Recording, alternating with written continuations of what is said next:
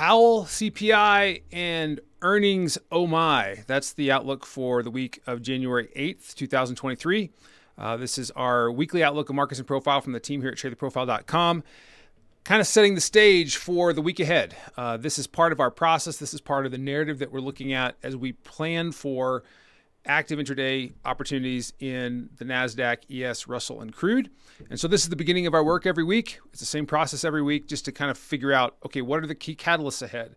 What's the larger story in play? What are key areas of interest? What are we looking at contextually so that we can express ideas inside of that? And so with that, we're going to start with where we typically start off each week. And that is to get reacquainted with what's happening from a macro perspective. And so to talk about the macro perspective, let's go here.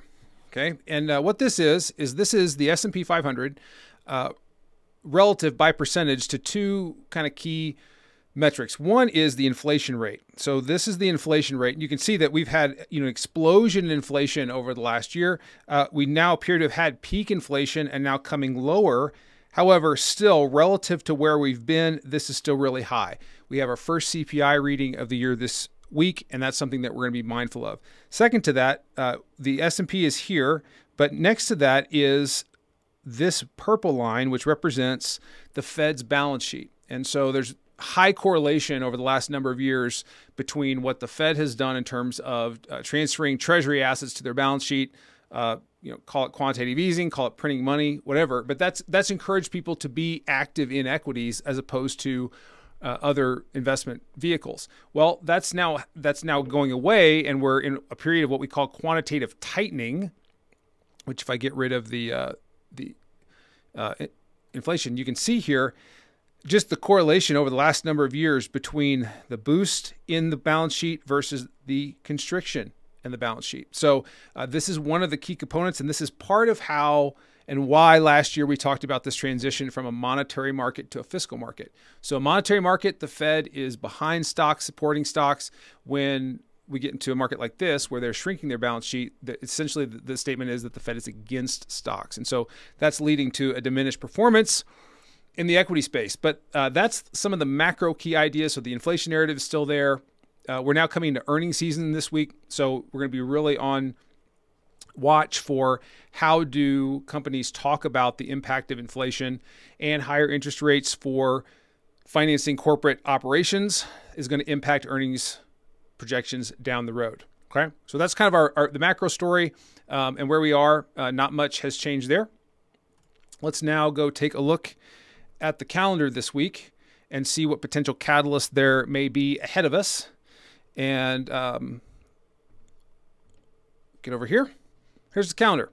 Available on the TWP website. You find that in the sidebar and the footer. But a couple key things to watch. We get the first little snippet from Powell on Tuesday morning. This is going to come actually before the open.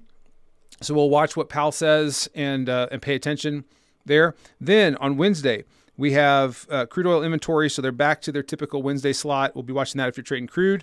Thursday, we have the first CPI reading before the open, so that's going to be the really big release. We do have WASDA, which is also in play, which is for grains. So looking at the quick sheet here in a little bit, we'll talk about the fact that both the WASDA, or both soybeans and corn, are balanced. And then Friday, we have another FOMC speaker, Michigan sentiment, kind of halfway through the initial balance, some import-export before the open. And then we also on Friday begin earnings season.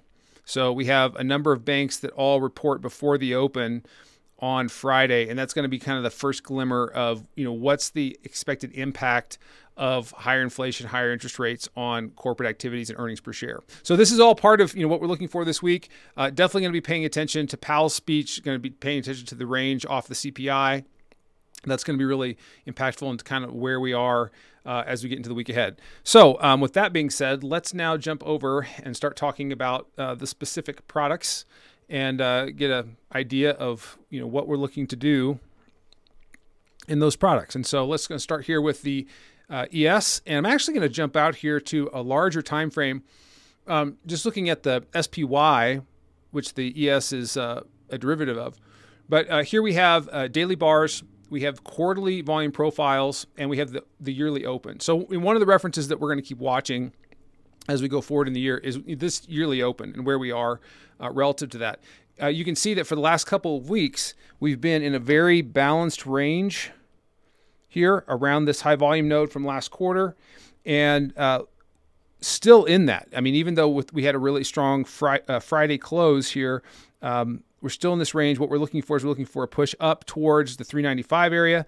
That's kind of the expected target initially, so long as we hold this range. And then beyond there, we would look for the next node up here around 415. That would be the next spot, and would challenge where we saw some of the last impact of FOMC or CPI at the end of December.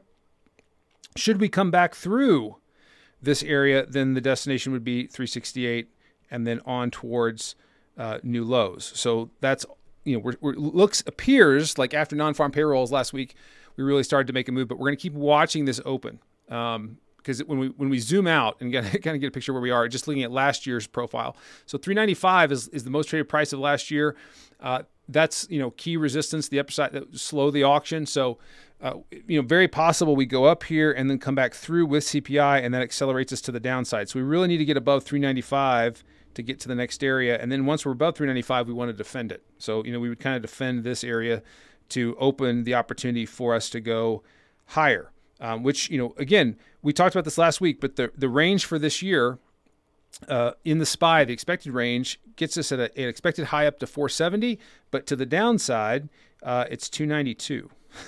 So quite a large range that we're expecting this year, and we've just got started. So that's giving us an idea of where we are. Now let's kind of drill down and look at a couple different things. So one, we're just going to look at the posture of the auction and see where we are. So this is the quick sheet. You can download this every week as a link related to this video. But we've got a change in posture. So price above the 5-day equal to the 20-day. So basically this is a break from balance type of trade. We're looking for follow through higher this week. Still expecting about 75 points per day, 168 points for the week. So that puts a weekly expected high at 4,033, weekly expected low at 3797.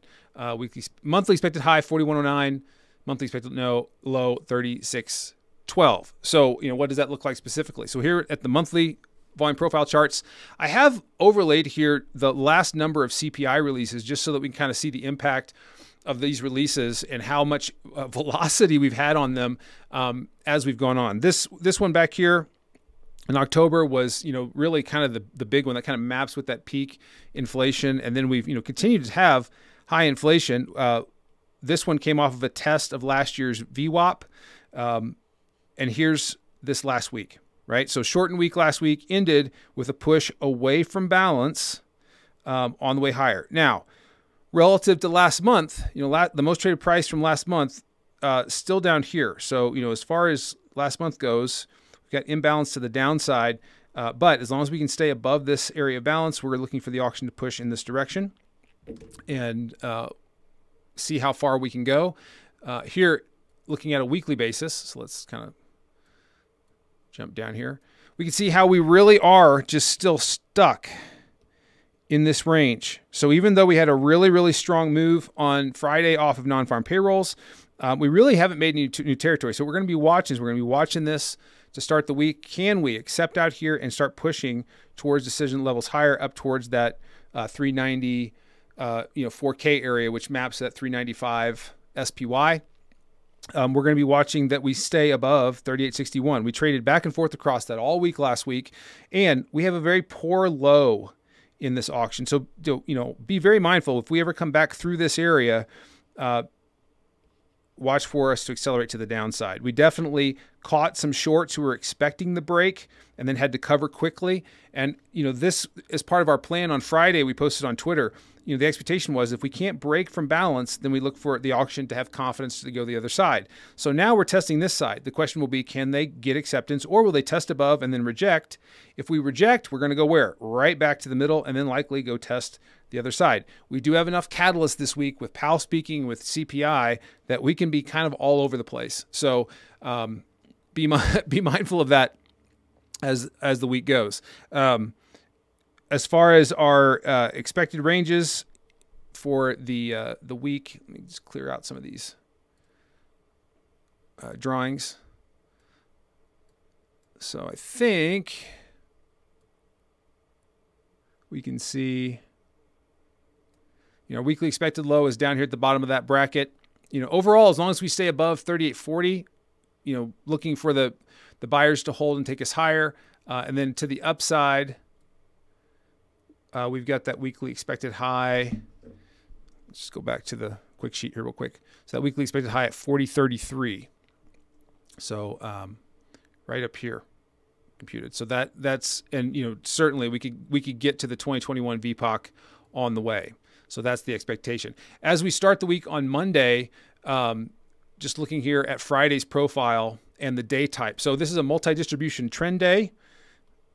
We would expect that if we open in range with the VPOC here or here, really too close prices, but really the VPOCs here, we will expect on Monday that we'll stay north of 38.80, and we will look for the auction to push and make new RTH highs on towards the next decision level, which I believe is at 39.68. And that's within the expected daily range. So 39.68 would be the push up there. If we gap higher, that would be a gap from this balance. So if gap holds, we're looking towards 39.95. Gap failure would come back to this price. And if we are accepting below this distribution, we'll look for a move back towards 38.60. So we got a couple different scenarios there as the week starts. But overall, looking for us to keep moving higher in the near term into some of those releases as we begin the week. Okay, that takes care of the ES. Let's talk about the NASDAQ, shall we? So we're going to get over here and look at the NQ. We'll look at this one on a long-term basis as well. And here, very, very poor low in the Qs. I mean, we can just see there's this 750. Gang, we got to watch this price. 750 is going to break at some point, and it's going to be fugly when it does. So be mindful of that as we move ahead. Notice that we did get above this high volume node around 11,099, but still in a balancing range. Breakout could take us towards 11,799 as kind of the key reference there. Looking at the quick sheet, where we got there. Same posture as the ES. 945 is going to be our key balance reference to watch. Still looking at about 193 points per session, 144 points in the first hour, 400 points for the week, 11,400 to the upside, 10,810 to the downside. Let's go look at this on a monthly basis. Okay. Here's the big pop off of balance. So the auction was balanced. Now we're moving above that. Still very imbalanced to the downside in December. December was pretty much a engulfing month. However, what are we doing? We're moving higher first. That's fine. This also is into a prior CPI range on our way toward last month's VWAP and that most traded price to the upside. Here you can see our weekly expected high would be up to the top of this range. So as long as we hold this area, we're looking for the auction to move higher into Powell and into CPI. If we revisit these lows, then we're looking for a push toward, well, not only the weekly expected lows, but also I think we'll push past that and go to 10,600 as kind of the next area down. If we look at this on a 2-hour, we can see again how despite the big move on Friday off of non-farm payrolls, we are also in just as tight a range as possible. Went from one side of the range to the next. So what are we going to watch? We're going to watch for a break into a new move out of here, or once we break, we're going to monitor and see if we revisit. If we revisit, then we're going to be coming right back here. And, it'll be interesting to see if we're back to this price in front of like a CPI or Powell, then it's back to the edges again, and then looking for breaks beyond that. So keep this bracket in play or in mind as you go ahead in the week. Also, multi-distribution trend day, looking for higher prices toward the daily expected high. We do have a naked VPOC up here at 11,335. That's totally doable. So that's especially if we break outside of the range and hold, very easy for us to get up here. That would push the daily expected high a little bit, but totally doable on a break from balance. You can see the composite where we are. If we're opening in range, we're going to look for early weakness to join for, like a day after trend trade for new RTH highs and the breakout. If we gap holds, goes towards 332, gap failure comes back here to 11,008, and then acceptance below comes right back to where the 5-day is. Okay, so that's what we're looking for in the NASDAQ. Let's move now to the Russell, who has been a fun little guy. Let's jump over to the Russell chart here. Russell's far more balanced than the ES and the NASDAQ, and this is partly a function that there's the components within the Russell that benefit from higher interest rates. We're working our way back towards kind of the first big significant node here at 1840 and a revisit of where the last big selling came in. So far we've got sellers from that December stuff that's still holding us lower. This could just be responsive activity. We'd have to get above that to break out to the upside and challenge those sellers. Also, if we revisit here, we do have a poor low for the year last year that sets the stage for us to push. Ultimately, should we roll over, and let's back out here. Ultimately, the destination is down here towards 1646, and then if we really go wide, we've got areas down here around 1550. So you can kind of see how fat and thick this is as we're trying to push higher to start the week.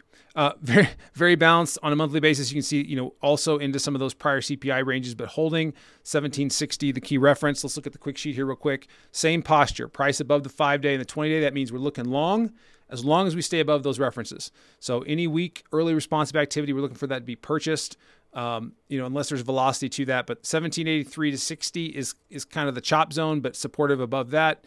Looking about 22 points in the first hour, 33 points for the session, 75 points for the week, 1856 to the upside, 1750 to the downside. So looking at that on a weekly basis, we are very much still in the this 3-week balance range inside of last month's prices, but definitely watch and mark this 1763. So where we move from there. In fact, I'm going to move my alert up to that price.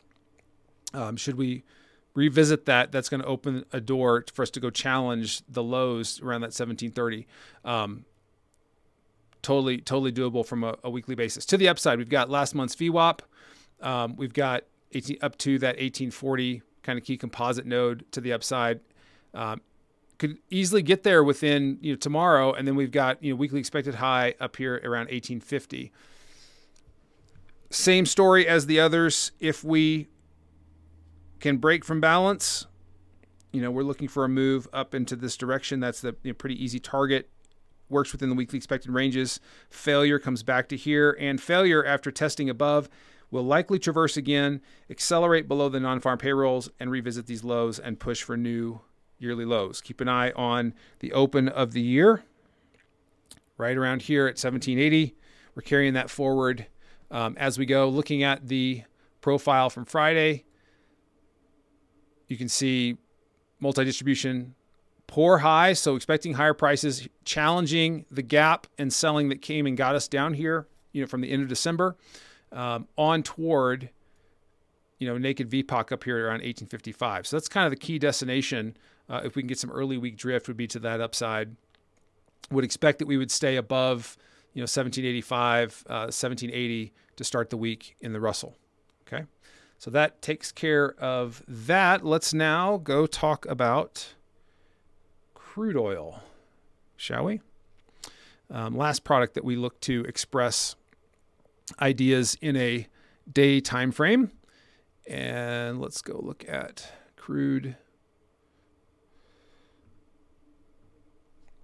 All right, here we are to start the week. So last year we kick saved above the 2021 highs. We're on our way back towards the most traded price of the year, around $87, $80, $88 per barrel. Let's zoom in here and see kind of how we've started the week or started the year. We need to update this because this is not showing all of how we started. Started the year pushing lower. We were looking for a push back up here to 88.40 last week. As long as we kind of held, there was a zone right here. As long as we held that, we were looking for the push here. Very swiftly took that out and pushed and accepted lower. So lows of the year are vulnerable, or lows basically of the last quarter are vulnerable. As we start the week, the downside is in play. Let's go look at the quick sheet and just get a sense of what that looks like here.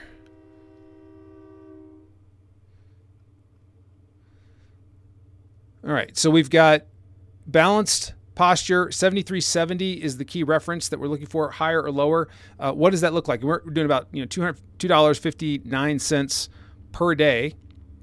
Let's go take a look at what that looks like in the posture here. On a monthly chart, you can see the balance on the 5-day and 20-day. Let's get rid of these extra drawings. On a weekly basis, you can see the range. There's an early range that we're going to be watching to start the week. Now, we always think that the bell curve is our friend. What does that mean? Is that we're looking for the auction to get to equilibrium. So based on how we are right now, we're kind of like this. So to get to equilibrium, we would continue out this way. So as long as we stay below 75, path least resistance is to the downside and to retest these lows of a larger bracket area that we're in. However, if we can get above last week's VWAP, we could essentially build this out this way, which would put us back towards the open of the year and back on our way towards 88. Okay, so I have to watch that. CPI or EIA on Wednesday will be in play, but this is definitely balanced, which that means that we can go either direction. However, when we look at this from where we came from, we know that it could, it does give a little bit of a nod to the downside, at least to start. Okay, so be watching that. And then also based on how we closed on Friday, 3 days, we gapped down into this area. Here you can see that this area tested up to that weekly VWAP and then pushed back to balance, closing in the middle. So, unless we can get kind of above value area high here, we're looking for pushes towards the bottom of the bracket to start the week. So we'll see where we are when we open.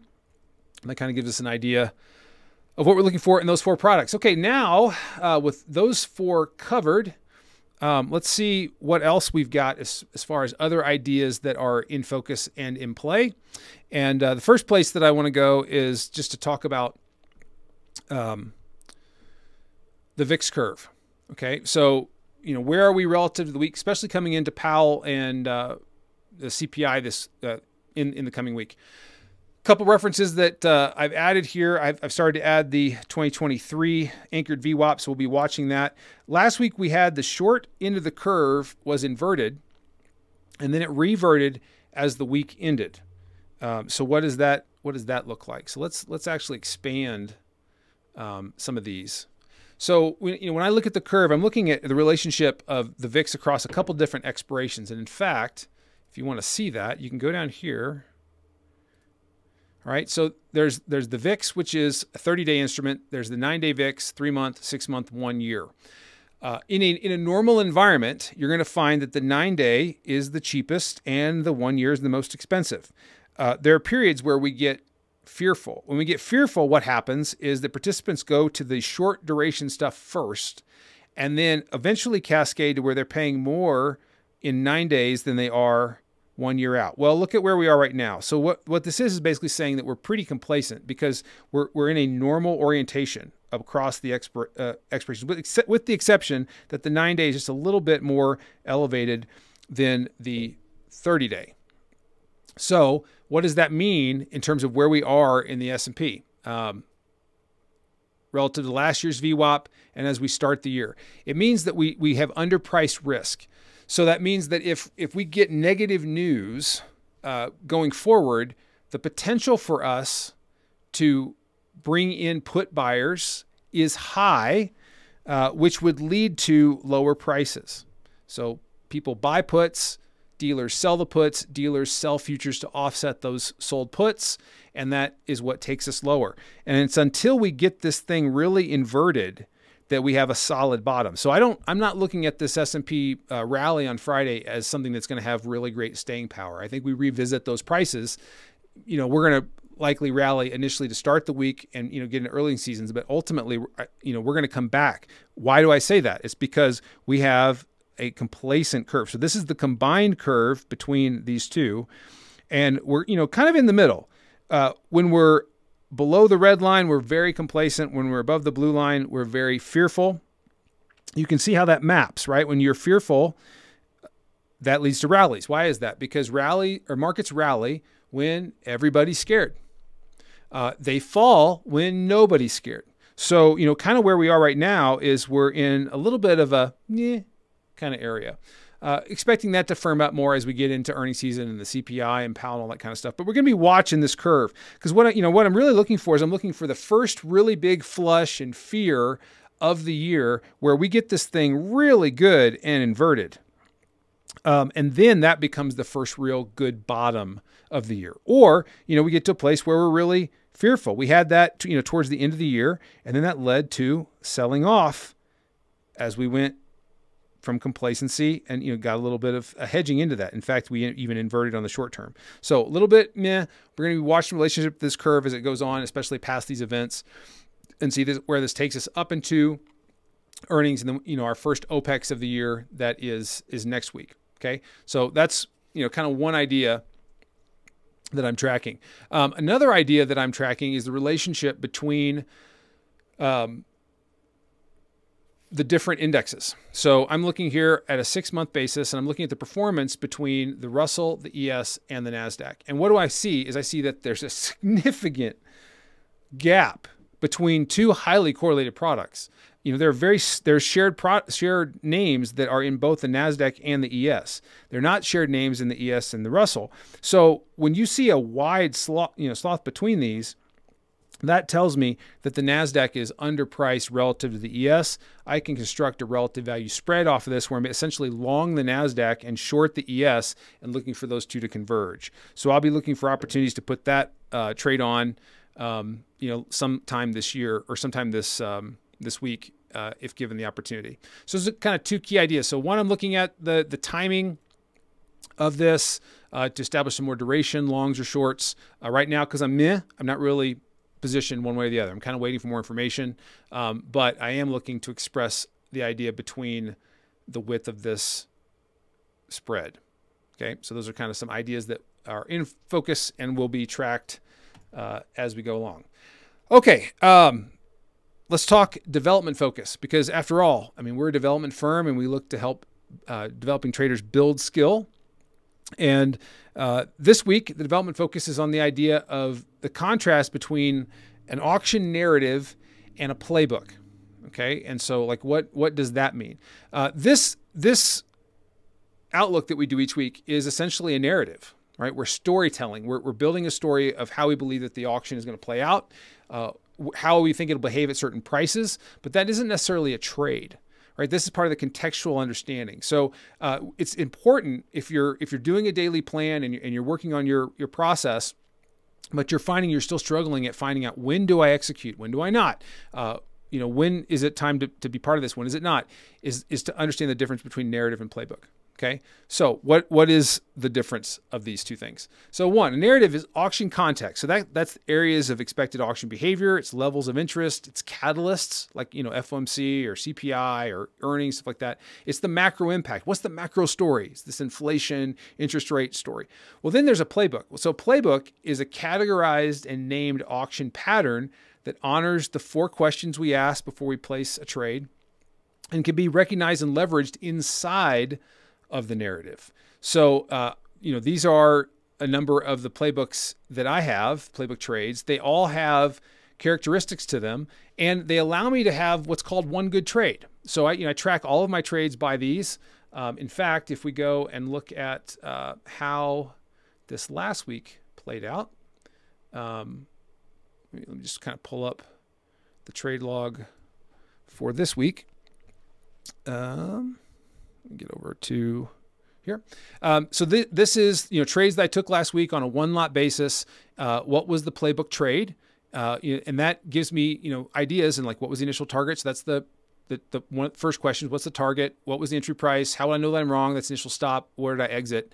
And what was the date? This is crucial at helping me know what I'm looking to do, because my belief is that as Mike Belfiore says in his book, One Good Trade, that your thesis, so your narrative plus the setup from your playbook, plus confirmation from the tape or order flow in the fight for price equals one good trade. So if you want to increase your confidence in your execution and performance, understand the difference between your thesis or your narrative and then the playbook setup that you're looking to express.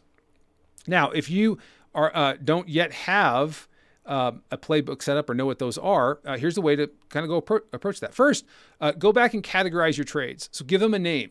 And name them by the driving input. So whatever is like kind of the initial thing or the key input that you make a decision on, name that trade, that thing, and then add additional characteristics to that trade of saying, okay, well then what are the 4 questions?